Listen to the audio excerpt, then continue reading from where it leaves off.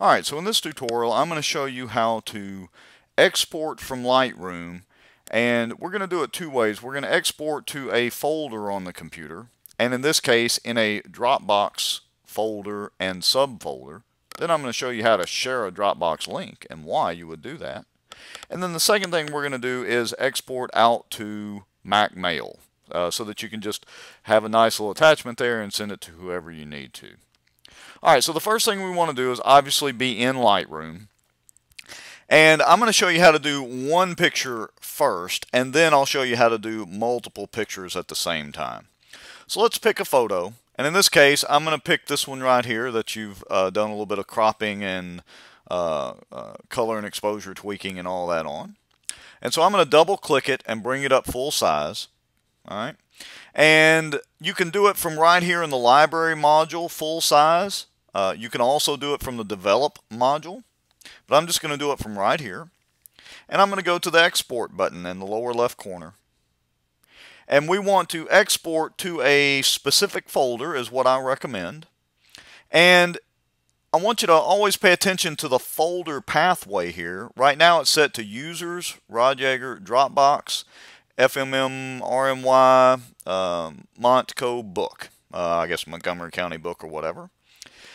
And if you needed to put it in a different folder, for example, you could hit choose and simply find whatever folder that you needed. So you could go to a different DropbBox folder, you could go to a desktop folder, or whatever you needed to do. But in this case, we want to be in DropbBox, and in your case, the FMM RMY Montgomery County book folder. So I'm going to double click it, and once I confirm that I'm in that folder, I simply hit choose. That confirms the folder that I'm in. So again, I'm just showing you if you wanted to choose another folder, how to do it. In this case, I'm exporting right back to that same folder that was already there. And so again, just confirm right here. Now, one thing that you do not want to do in your case is put it in a subfolder. You want it right out in this folder. So I'm going to remove that checkbox. Now the only thing we need to do is figure out if we want to rename the file. Some people do. In your case, I think you're just going to leave that alone. Scroll on down, and we need to decide whether we're going to export it out as a JPEG or a TIFF. Now JPEG is going to be suitable for web use, suitable really and truly if you wanted to for some printing, okay, and some other things. But if your printer or publisher has specified that he or she wants a certain format, for instance TIFF, then that's what you need to export it as, okay? And so let's say that the publisher says, well, I need you to send me the TIFF version. That's going to be a much larger file size, all right, but that's okay. So you would click right here and you would choose TIFF, okay? And you're going to leave everything else alone, and we're going to export it out. And notice our progress bar, and it exported it to that DropbBox folder. All right, and you're done. Once that progress bar goes away, you're done. Now, just as another example, I'm going to export out the same photo. We're going to send it to the same location, and I'm going to export it out this time as a JPEG, just to show you. So we're going to have two separate photos. One will be a JPEG, one will be a TIFF. When I do JPEG, the only thing I want to concern myself with is this quality slider. Quality at 100 means virtually no compression on it. So as high a quality JPEG as you can get. Alright. If you're going to do it, and that's suitable for a lot of printing or publishing use, or like if you're going to put it in your InDesign document, I would suggest a 100 quality, which is the same as no compression JPEG. If you're going to do it for your website, there's no hard number for this, but I generally put it in the 60 to 70 quality range. Maybe a little less, it really depends on the picture and the photo. Like I said, there's no hard number for this. It's more of an art form. But somewhere in the 60 to 70 range is usually more than sufficient for website use. Okay? But in this case, for our example, I'm going to just leave it at 100. And then the only other real consideration is if you want to resize the picture. So for instance, on your website, a 650 by 650 pixel photo is plenty large. Some people do 450 by 450, some 1000 by 1000 like we have here. But you definitely don't want, say, a 2500 by 2500. That's just entirely too large. That would fill up an entire screen, and then you're giving away on the website your almost full-size photo. So again, if you're going to do a website picture, you may definitely want to consider resizing it. All right. In this case, I'm going to remove the checkbox though. And so we're just going to export out a full resolution non-compressed JPEG. And again, just to show you, we're going to export it out to the user's DrYeager DropbBox, the FMMY RMY folder. So I hit export. We watch our progress bar up here. And once it's completed, then that picture is there. Now to show you that, there are several ways to do this. One of them is you can click on the Dropbox icon up here in your top menu. Click on the folder icon right here, and that'll open up the root DropbBox folder. And then I can go into this FMM RMY folder, and looky there, there's the JPEG that we just did, and there's the TIFF. And just to kind of show you, I'm going to put it in cover flow view. There you go. See, virtually the same picture. One's less than 1 megabyte. The other one is 5.6 megabytes. All right. This TIFF is a much heavier file. The JPEG is a much lighter weight file. So it kind of depends on what you need it to do. Now let me show you how you would share that photo with Dropbox. And the reason that you would do it is, I'm going to use this TIFF. Let's say that you need to send this TIFF to your publisher. Well, the problem is, it's a 5.6 meg file. So if you had to send 2 or 3 of these, that's going to load up your email, and the recipient's email, or yours, may actually reject that heavy of an email. But you can send them a link to Dropbox. They click the link, and then they can download the picture on their own, and Dropbox pretty much doesn't care how large the file is or how many links you put in an email, because in the email you're emailing the link to Dropbox, not the actual file. All right. And so what you would do is right click and choose share Dropbox link, and when you click this, you're going to get a little message that flashes up right here. And it's just saying, hey, it copied the link to your clipboard. Now, you don't have to view that. That message is just showing you that it's there. And what you would do then is you want to pull up your Mac Mail program, or you could have it already running. And once you pull up your Mac Mail program, or again, you could have it running in an alternate screen. All right. You start a new email, and let's say you're going to send this to me. And then you would just go down here in the body of the email, and of course I'm a right-click fanatic. You would right-click it and say paste.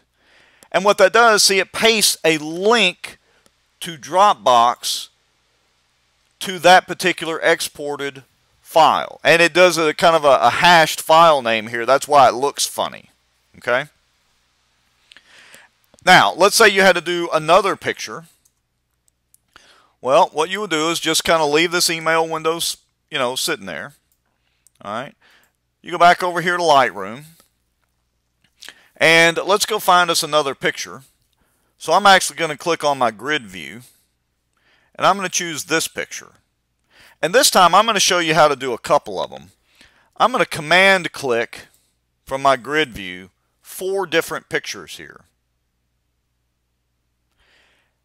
And I'm going to choose export. Notice they're highlighted in a lighter color. That means that they're selected. I did a command click on each of those. I'm going to hit export. Again, we're going to just double check ourselves. It's going to the folder that I want. I'm going to scroll down. I'm going to do them as 100% or 100 quality JPEGs in this case. And I'm going to hit export. I'm going to watch my progress bar. And presto. Now, once I've done that, we want to do a couple of things. We want to go up and check our DropbBox folder again. So I'm going to click on DropbBox. I'm going to click on my main DropbBox folder icon. And I'm going to go into the FMM folder. And looky here. There are those photos, the 4 photos that I just exported all at one time. So I'm going to right click this one. I'm going to say share DropbBox link. I get my notice saying it copied that link to the clipboard. Okay. I need to switch back over to my email that I started.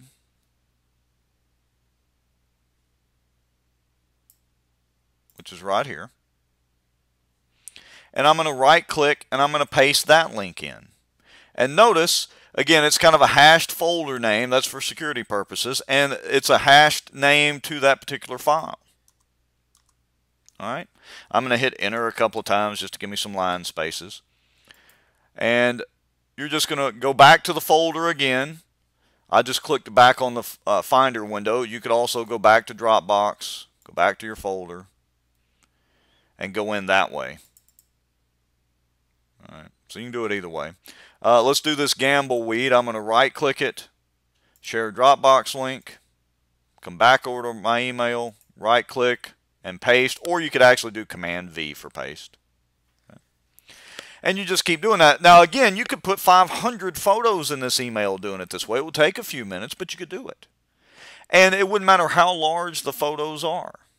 Okay. Because what happens is, once you send this email to me, I'll show you what I see. Okay, so let's pretend now that I'm on my computer. All right, so pretend like this is my computer, and I check the email and I get that link, and when I click on that link, then I get to see the photo. And I can go up here and say open it, or I can click here and preview it, or download it, or whatever I need to do, no matter how large that photo is. And so that's the advantage of using a DropbBox link.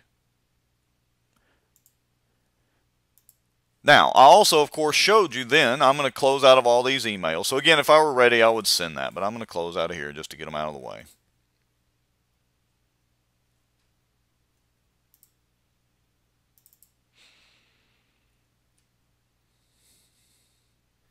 And that's the advantage of doing a DropbBox link. And again, in this case, I did a command click to send multiple copies. Now, let me show you how to go directly from Lightroom to an email. But you want to be careful. You don't want to do this for your publisher or printing company, because Lightroom is automatically going to create an email optimized photo, which is not going to look good in a printed publication. So in a printed publication, you want to either export that 100 quality JPEG or just use a TIFF, depending on what your printing or publishing company requires. So I'm going to go over here. We're going to choose these again. We're going to export them out. We're going to choose it to email. But what we want to do here is right here in this Lightroom presets, we want to choose for email. And what that's going to do is, notice it automatically dropped our quality to 60. And looky here, it's automatically going to resize these smaller. And what that means is it'll resize and change the size and the file weight of them, or file size, I call it the weight, so that they'll go through most email systems. And we're going to hit export. And then let's see about sending that to me. And we'll call it test photos again. And we're going to hit send. And we give it just a minute or so.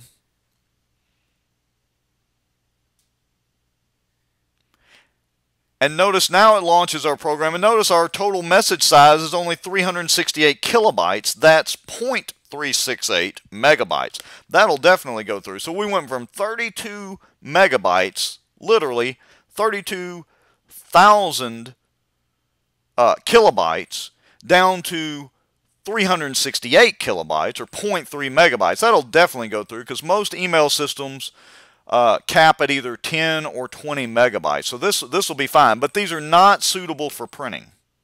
Okay? These are suitable just for email sharing, maybe sticking on Facebook or something like that. And we'll hit send.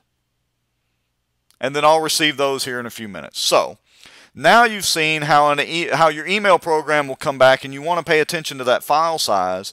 If it's over, my rule of thumb is 10 megabytes, 20 maximum, but 10 for most email systems, then you want to go back in and make sure that you export it out using that Lightroom email preset.